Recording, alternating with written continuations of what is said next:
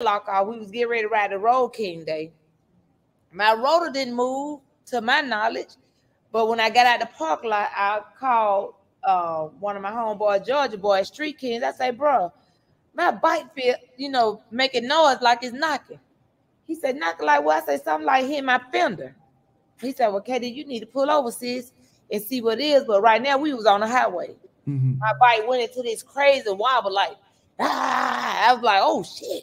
How I came out of, I don't know. But anyway, I told Sunset, them, let's pull over. We pulled over. I said, I don't know what it is. We looked, I touched, I'm feeling up under the fender. My rotor fall off.